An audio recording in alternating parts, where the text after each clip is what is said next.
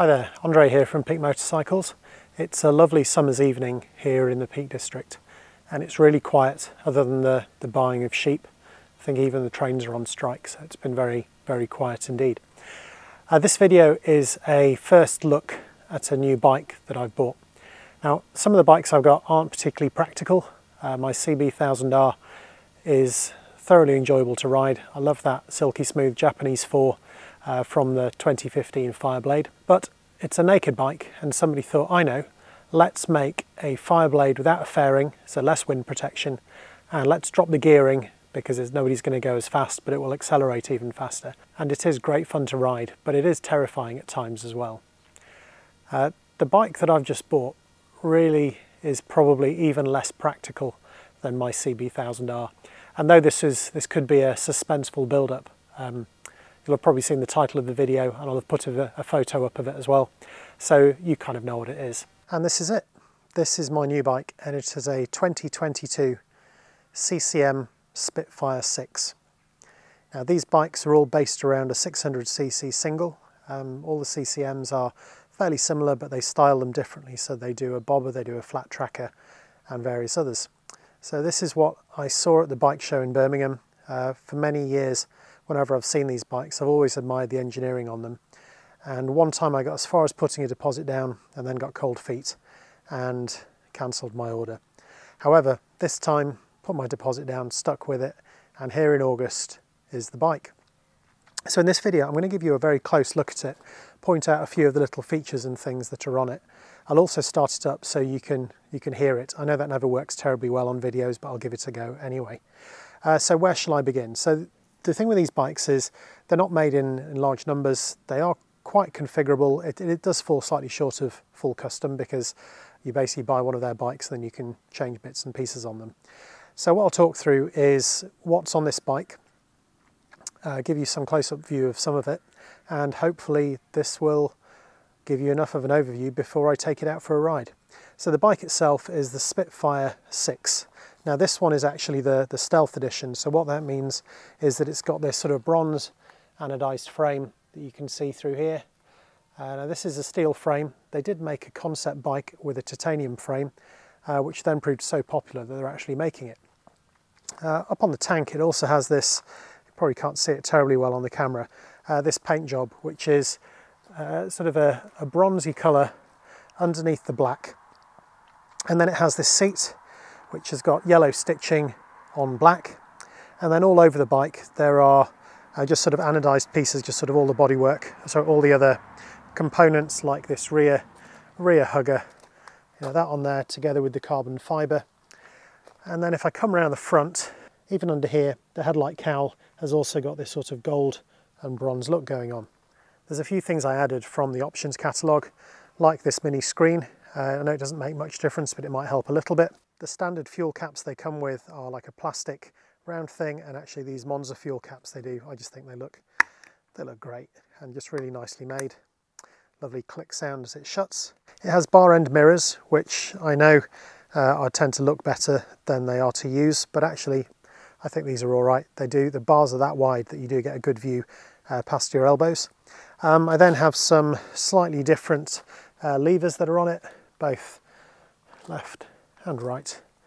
So one thing that the bike has, which I didn't order but they put on anyway, thank you very much CCM, is these double discs at the front. Now the bike that I ordered actually just came with a single disc with the Brembo calipers. However, on this one they've put the twin one on.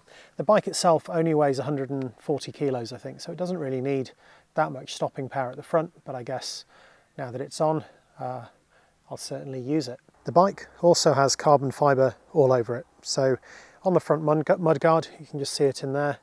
If we come down this side of the bike, you can see the engine casing here, also in carbon fibre, and the belly pan underneath there, which you can probably just about see in there. And then as I come along towards the back, it has a carbon fibre rear hugger there. It also has a carbon fibre chain guard, and then even this number plate holder is carbon fibre, and that comes up to the back. And again, it's got this carbon fibre piece here above my number plate, my Peak Motorcycles 2022 CCM license plate. A couple other things to mention. So first of all, As you can see, I have this Öhlins adjustable suspension. That was an option for the rear. They do an Öhlins fork as well, but it is handsomely priced, and actually the Marzocchi that's on there I think is pretty good. Just coming down, I've also got some billeted pedals, both left and right, and of course a little bit more carbon fibre in there for the rear master cylinder cover, and of course a carbon fibre engine cover. Coming out to the front, I think that's nearly everything. Yeah, there is this cut aluminium radiator guard. Not sure that's really needed for the sorts of weather that I'll be going out in, but good to know that it's there. So that's kind of it really for a walk around the bike. Hopefully that's given you a good idea about the sort of fit and finish on this thing, and why I think the engineering on these bikes is great. You know, there's so many bikes out there which look amazing, but they are mass produced. You know, you see a lot of them around. You really don't see a lot of these CCMs out on the road here in the UK. When you do, they always attract a bit of an audience. I've kind of bought it for me to ride around the Peak District, but I expect it will attract some attention.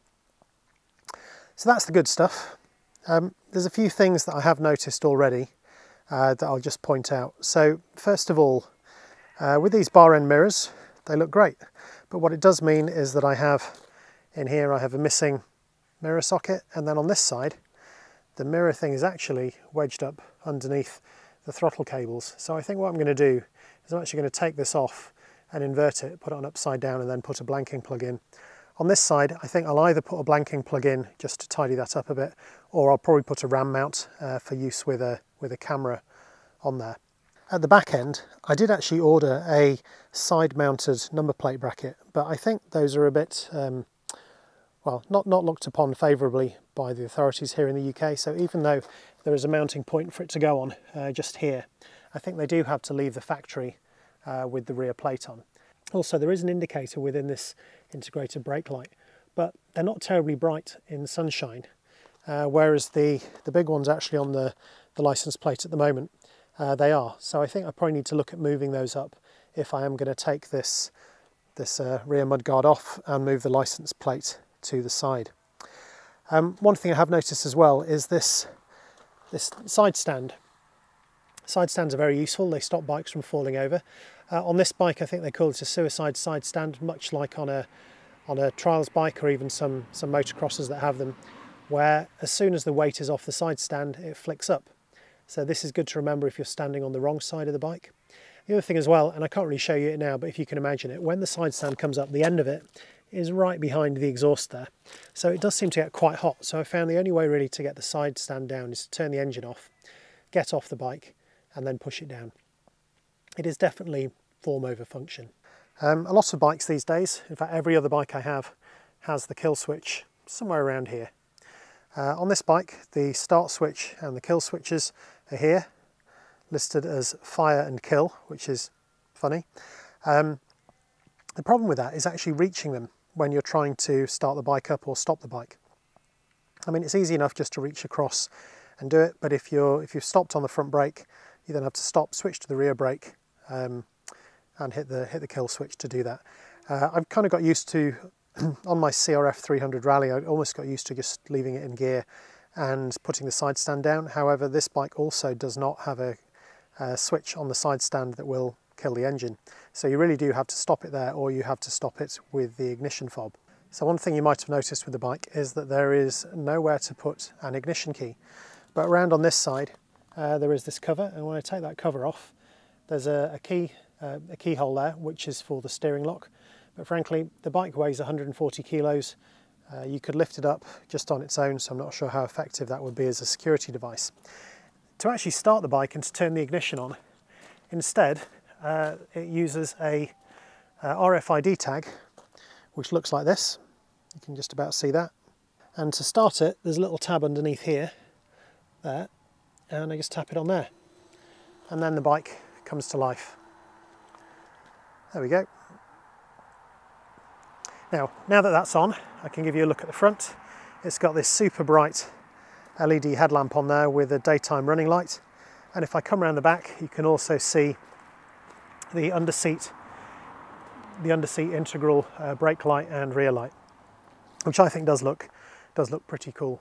So with the indicators or turn signals on, you can see that they've got these sort of motion ones at the back and then another one underneath the seat. Now it is almost twilight here now, so they look nice and bright, but trust me, in full daytime, full daylight, especially when the brake light is on, the one at the back of the seat is a little bit tricky to see. Just coming up to show you what the dash looks like. It's an LCD dash. It does look a little bit old-fashioned against these modern day LED sort of TFT screens, but nevertheless it's got all the useful information that's on there. It does have these indicator lights around the outside. You can just see the neutral light on there. In daylight those are actually quite difficult to see, but I'm sure I'll get used to it. So that's it. That is a very quick look around the bike. Now the very last thing I'm going to do is I'm going to start it up. Now bear in mind that most microphones have an automatic gain control, so they will turn it down.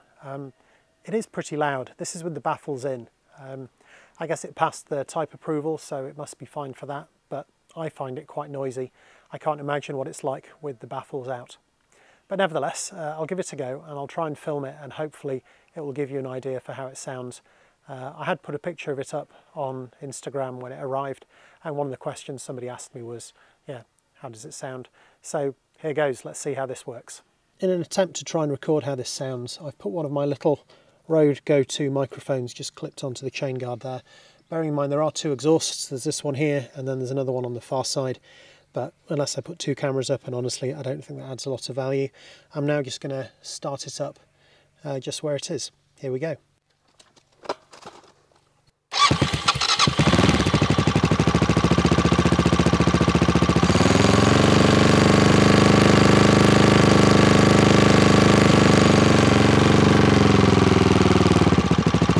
So that's it, just running at the moment. Well, I can probably show you from there. Oh, there we go, the side stand going up. And yeah, it's not completely cold. It has been warmed up just to drive it out here. And also I'm not supposed to rev it above, I think, 5,000 RPM during the running in period. So I'll just let the engine warm up a little bit, and then I can give it a few more revs and you can hopefully get a feel for how it sounds.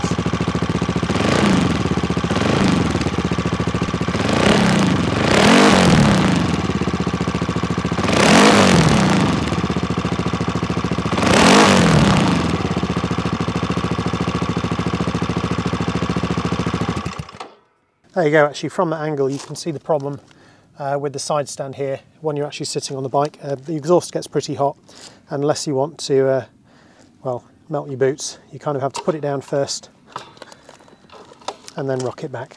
So that's it, that is my short first look video at my new CCM Spitfire 6. I'm just so much looking forward to riding this. I have been out for a few cheeky rides already, just to have my first go. I hadn't ridden one before I bought it, which is a little bit reckless, for which I can only apologise, and I'm absolutely delighted that riding it was a hoot, and it just did bring a smile to my face. So I'll do a video of riding it called a first ride, even though it's not really the first ride, but I'll certainly take it for a run around the Peak District, show you some scenery and show you what it's like out on the road. Hope this has been interesting and useful. If it has, maybe I'll see you next time. Thanks for watching.